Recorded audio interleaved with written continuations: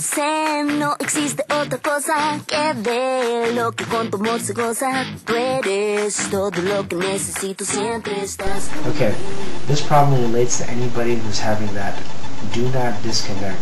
No, and it's not detecting it in iTunes, and it's not detecting it in Windows, and it's not being detected at all.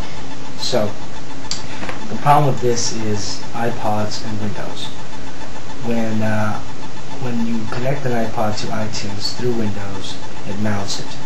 And if you unplug the cable before you eject it from iTunes, your iPod could corrupt.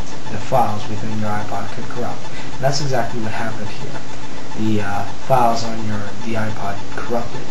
So what we're going to do right now is we're going to go through the motions of how I fixed it. And what I did was I discovered there's a hard reset. So what I first did was, after a lot of trial and error, I reset this, and I'd hold select and menu for 10 seconds, and that's going to take me to a black screen. As soon as that happens, I'm going to push two other buttons. We're going to push select and play or pause.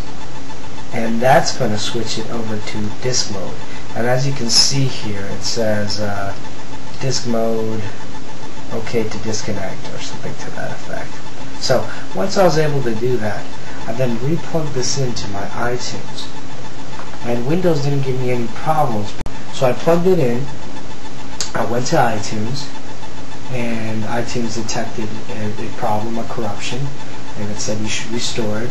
I restored it, the iPod rebooted, and it was working again, which is great.